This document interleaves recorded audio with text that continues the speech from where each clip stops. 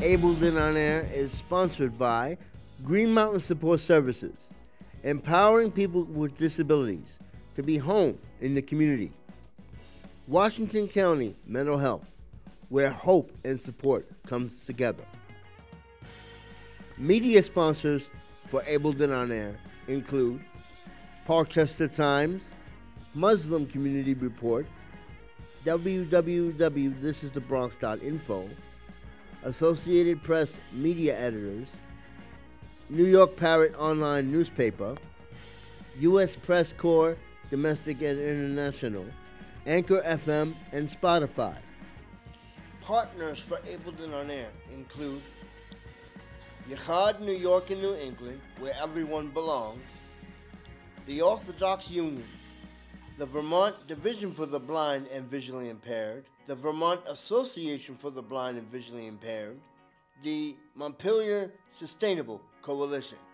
Ableton On Air has been seen in the following publications: Parkchester Times, New York Parrot Online Newspaper, Muslim Community Report, www.thisisthebronx.info, and www.aish.com. Ableton On Air is a member of the National Academy for Television Arts and Sciences, Boston, New England chapter. Welcome to this edition of Ableton On Air, the one and only program that focuses on the needs, concerns, and achievements of the differently able. I've always been your host, Lawrence Seiler.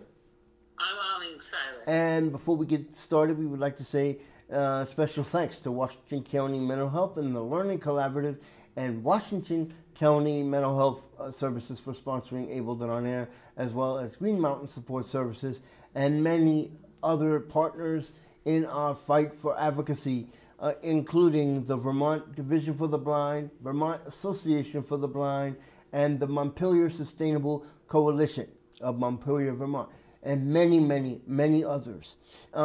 We would like to welcome Mary Kay Casper of the Learning Collaborative, Washington County Mental Health Services. Welcome, Mary. Finally, we get to see you face to face. It's so great to be here, Lawrence, and to be able to be with you now face to face. And explain to us what Washington County Mental Health Services is with the Learning Collaborative and how it's been working during the pandemic and even before the pandemic. Sure. So the Learning Collaborative is a program within Community Developmental Services, and it is for individuals with developmental and intellectual disabilities and people that are living on the autism spectrum that live in Washington County and receive services from Washington County Mental Health Services. And it is a program that provides a diversity of programs, activities, and experiences that range from artistic expression to lifelong learning skills to academic skills to going out on excursions and adventures and physical fitness. So it is so diverse and wide in terms of what we offer during the day for folks to sign up and come in. Some of our folks have support staff that come with them too. And what's really great right now is that we've been able to open up again for people to come and see face to face. How has, I'm sorry, Sure. How has the Learning Collaborative been during the pandemic, and even though the pandemic is still going on? Right, exactly. So that was a really tough time and challenging for us because when we first got word about the pandemic, we had to close the doors. So people couldn't come into classes face to face. And so we really had to think, how can we provide the activities for people so that they can remain connected with us and with each other? So what we did is that we did online classes. Mm-hmm. So we used Zoom and we got classes online, which a lot of people took advantage of. Mm-hmm. We also did a newsletter we started off doing it every day, and then we did it weekly, where we had a variety of information and activities people could do.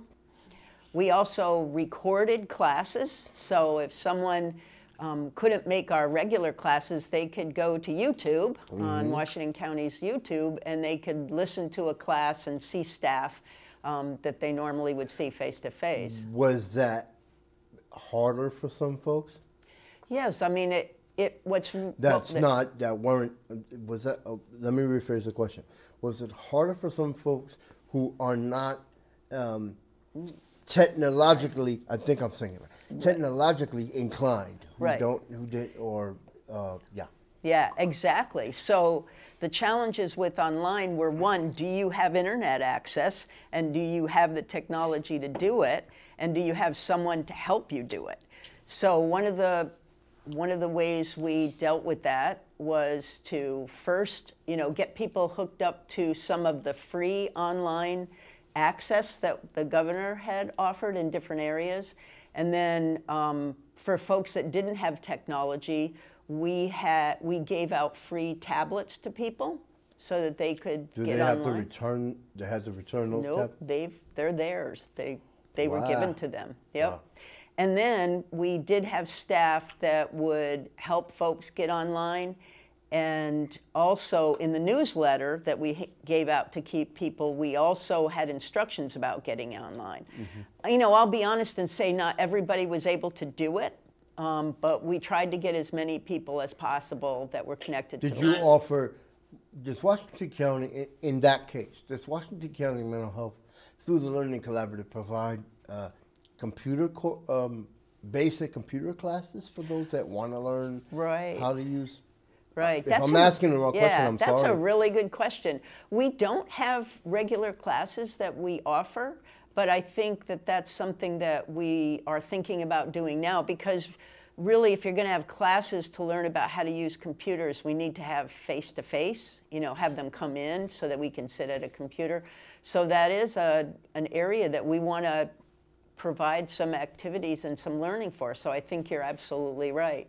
I will say that the other thing that we did for folks that, for everybody that wanted, we made up these like pandemic packages or party packages that we gave out. We would drive to their house. You mentioned it in the form in one of the other editions in January of Able to Learn Air about that. Can you explain about those? Yeah. So what we did was the Learning Collaborative put together a bundle of fun items, like it could be art supplies, it could be like fun games, or even like food. Like for the holidays, we put in holiday cookies with frosting, that you can do your own frosting, and we'd put it all in a bag. And we'd also, like, sometimes we'd even put letters from us that said, "Hi, how are you doing?" And we did about up to 80 bags of all of these kind of things, different things. Like sometimes it had different themes. Like one theme was how to take care of yourself. So like things like personal hygiene, personal that kind of stuff. Yes. Now, like, and would you guys provide, well, because during the pandemic, grooming is so important, and personal hygiene and self-care.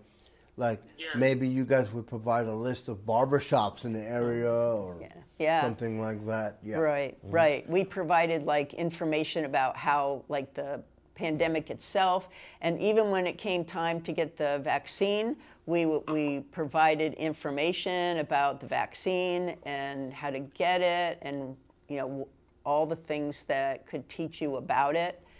So folks were informed about it. Now, with the pandemic, before my wife asked the question, when you say the care packages in those bags, would you guys also provide, because Vermont has, or around the world, especially now, because food prices are going up. Right, right, right. It's kind of scary. During the pandemic, and it might be a mental health issue. People were hoarding toilet paper. People were hoarding paper tissue. Right. People were hoarding different things. Right. Did Washington County Mental Health and Learning Collaborative also provide extra food for people who needed it? Different parts of the agency did do that. Yep. It wasn't through the Learning Collaborative, but I'm sorry. Go ahead. through different parts of Washington County, different divisions, they did provide lunches and participated in putting lunches together and getting them out. And if a couple of times we had people that did end up getting COVID, and I would go out and buy a bunch of food and bring it to their house. And you would just leave it outside the door? Leave it outside, yeah. What we did also provide was masks and any kind of items that were needed to clean and keep things safe. We always put that kind of stuff in the bags. Do you think, I don't know, this could be a general question, around the misconceptions of mental health, do you think people who were with mental health conditions were more scared of the pandemic than normal situation? That's a really good question. I'm sorry if I said it the wrong way. No, I hear what you're saying. Were there more concerns than other people? I think that the folks that we work with, I think one of the major challenges for them was the isolation that was connected to it. Because for 4 months during the pandemic, we were like, you have to stay in place. And, you know, for me, that's kind of hard. It was very difficult for our folks. Some of our folks. It was like Zoom meetings, everything was like Zoom.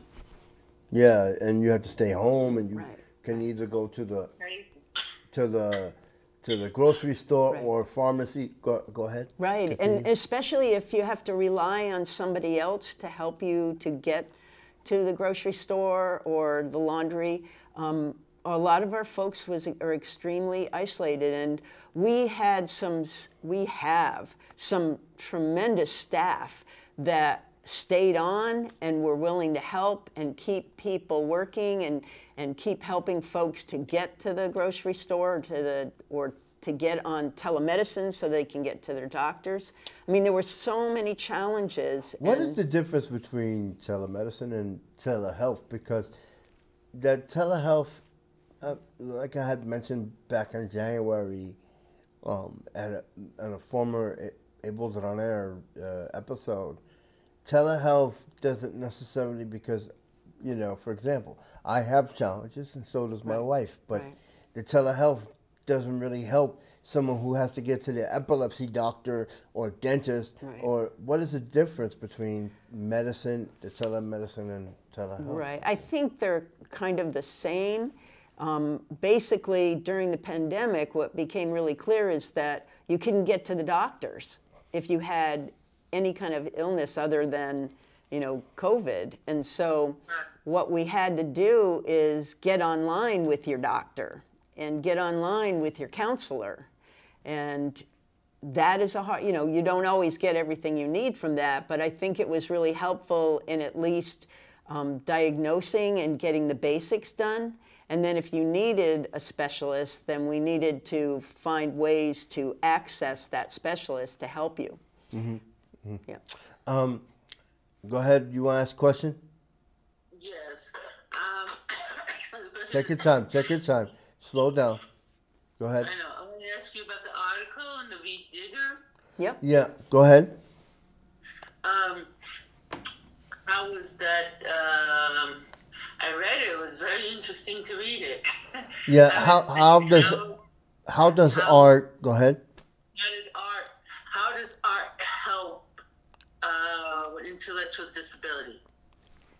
Absolutely. Is it therapy or something, like a therapy, like in art terms therapy? of the pandemic, how did the art stay alive within Washington County Mental Health? Is that her question? Yeah.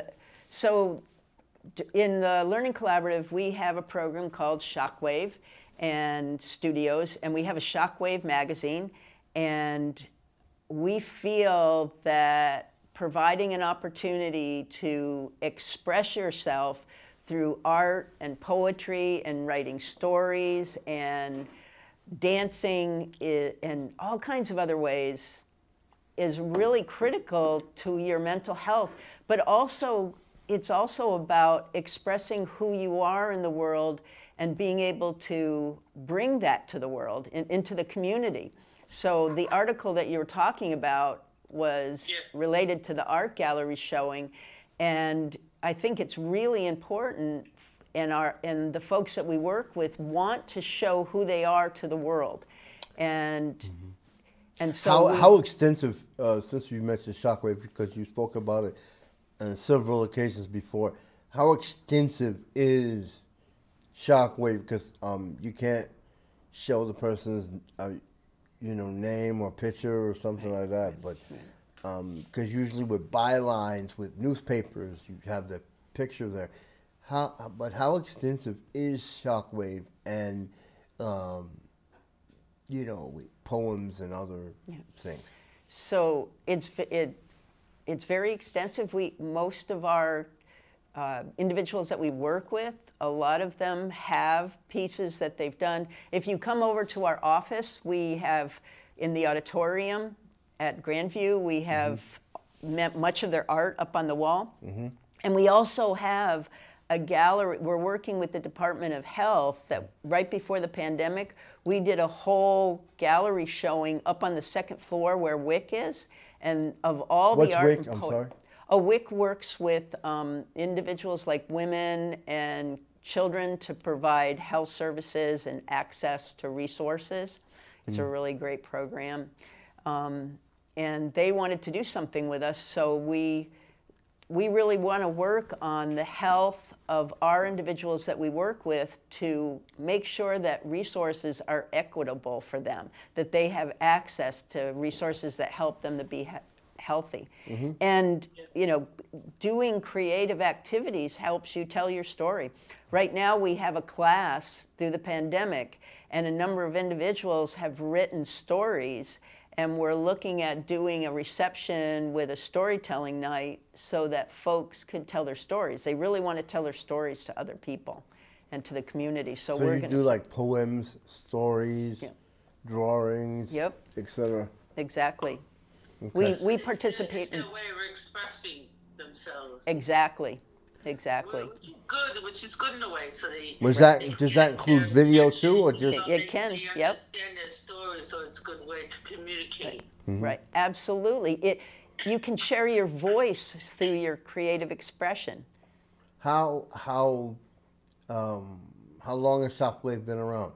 Oh gosh, I think for about 15 years it seems like. We have the old Shockwave magazine, and now Aaron Martineau is our graphic designer and our art teacher, and he works to create the Shockwave with the individuals that want to share their What are the misconceptions around? I usually ask this, but what are the misconceptions around people with mental illness or mental challenges that people don't seem to understand? Well, I think one that's really evident that I hear sometimes from folks in the community is that someone with a developmental disability isn't capable of taking care of themselves or capable of contributing to the world. And that's just so wrong. That too. I hear that too. It is so wrong. And one of the art things that we did, our whole theme was I am you. And it was all about sharing that we're just like everybody else. And we are capable. And we can contribute to the world. And we need to be given the opportunities to do that. Yes, Now, this is a biggie. Media. How does media portray, or has mental health been given a bad rap lately, or in the past? And how can we kind of nip that in the bud and kind of bring it to a positive light? Right. Well, I think you're bringing up this whole concept of representation matters, and that's really important to me, and how we include people with disabilities in our films and in our radio shows and in other media, YouTubes, and that we portray individuals that are living with disabilities in positive ways. And I think historically we have not done a good job of that in the Western world.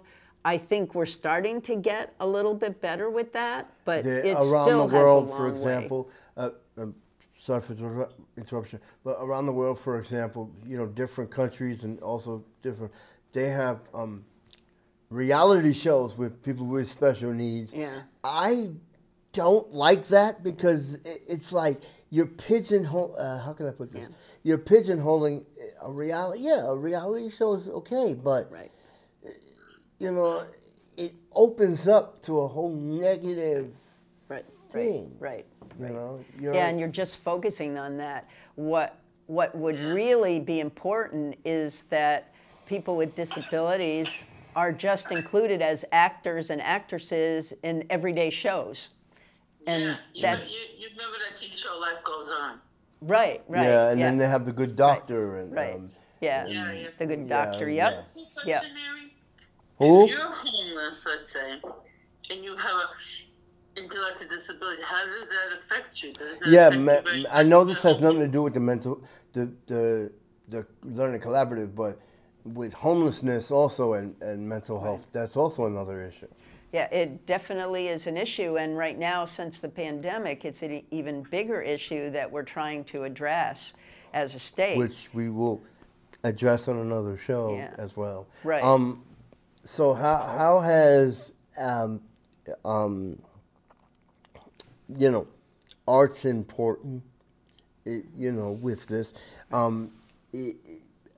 Is the art shows going to continue even during the pandemic, or are you guys going to expand that? Absolutely. I mean, no, the one thing is that right now we're not able to do a gallery showing, but it is going to happen again.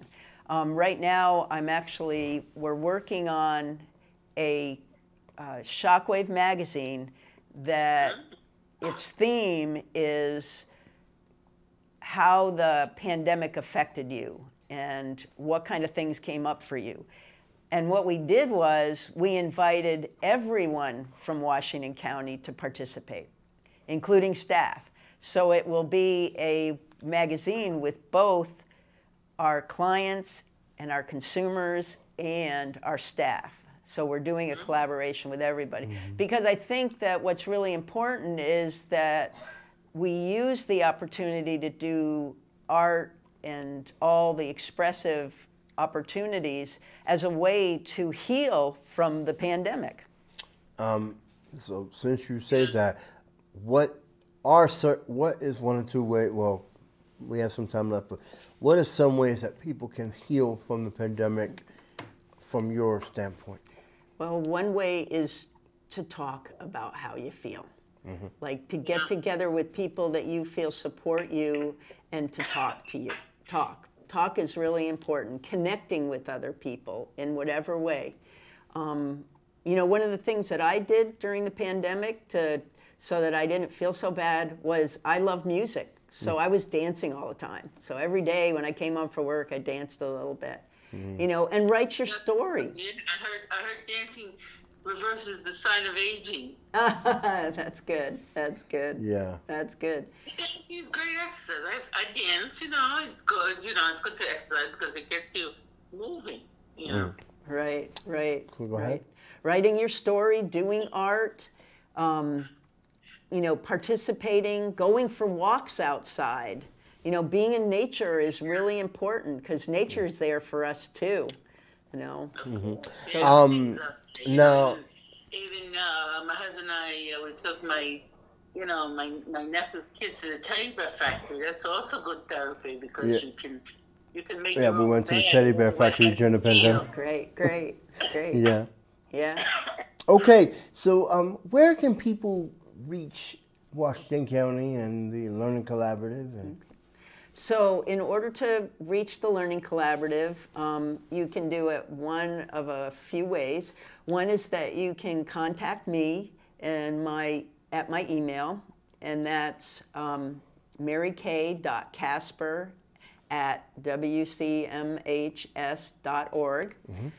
You can call me at 802-505-8862. Okay. Those are definitely ways that you can contact me. And if you're, and I understand that Washington County Mental Health Services has a crisis number. Anyone's in crisis, what is that number? Oh, that's a really good question. I don't have it on with me right now, but yeah. we can get it on the website. Yes. Can you also view the Shockwave magazine online? That's something we're working on, Arlene. That's a really good. I really want to get it online, and that's something we're working so on. Everybody can see it. I like to see it too, because I like to read stories. Right. Too, you know. Yeah. So Yeah. if you're in crisis and you need help from Washington County Mental Health, you can go to www.wcmhs.org.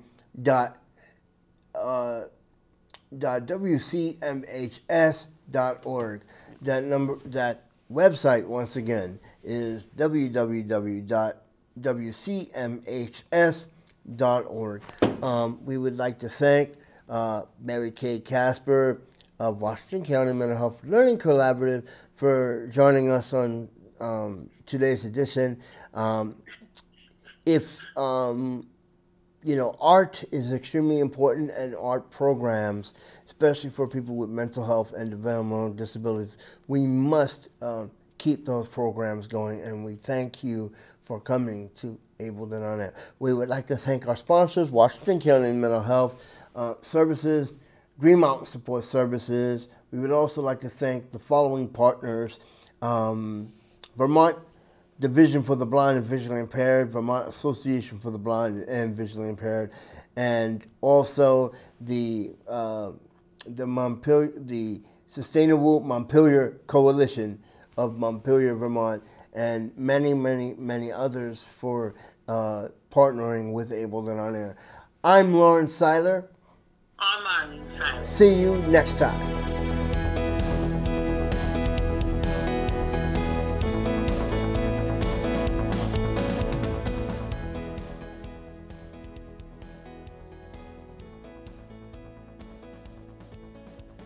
Abled and On Air is sponsored by Green Mountain Support Services, empowering people with disabilities to be home in the community.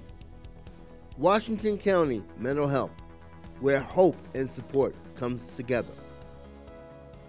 Media sponsors for Abled and On Air include Parkchester Times, Muslim Community Report, www.thisisthebronx.info, Associated Press Media Editors, New York Parrot Online Newspaper, U.S. Press Corps, Domestic and International, Anchor FM, and Spotify.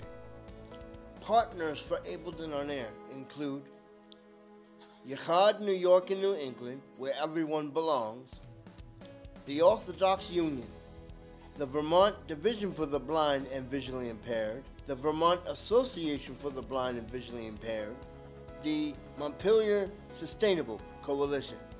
Abled and On Air has been seen in the following publications: Parkchester Times, New York Parrot Online Newspaper, Muslim Community Report, www.thisisthebronx.info, and www.aish.com. Abled and On Air is a member of the National Academy